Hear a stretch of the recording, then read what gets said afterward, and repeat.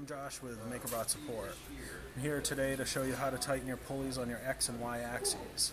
First off, you're going to need a 1.5 hex key to tighten both of these pulleys. It's very simple.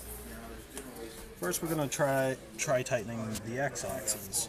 It's right along the right side of the gantry if you're looking at the front of your bot. You just have to look over the top of it and move your extruder so you can gain access to the set screw that's on the pulley right next to the X motor. As you can see, all you have to do is slide the hex key in there, tighten, and there you go. You've tightened your X-axis pulley. Now we're moving on to the Y pulley. It's a little trickier because it's hidden down here to the right of the Y motor. Same principle though, all you have to do is turn the belt so you can gain access to the set screw within the pulley.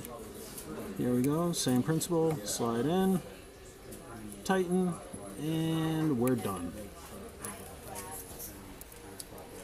That's how you tighten your set screws and the pulleys on your X and Y axes.